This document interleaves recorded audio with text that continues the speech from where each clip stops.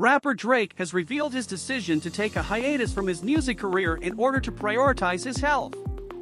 Following the release of his new album, For All the Dogs, the Grammy-winning artist disclosed that he has been dealing with stomach issues for an extended period.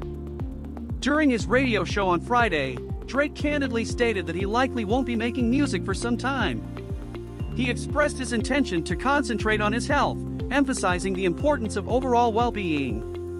Drake mentioned that the health issues weren't crazy but were persistent and affecting his life.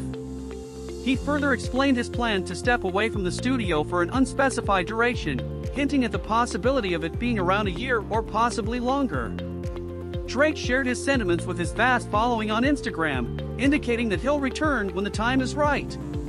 Consequently, Drake has postponed several upcoming performances, including shows in Toronto, Denver, New Orleans, Nashville, and Columbus, Ohio. The artist joins a list of musicians who have recently taken breaks or canceled tour dates due to health concerns, such as Madonna and Bruce Springsteen.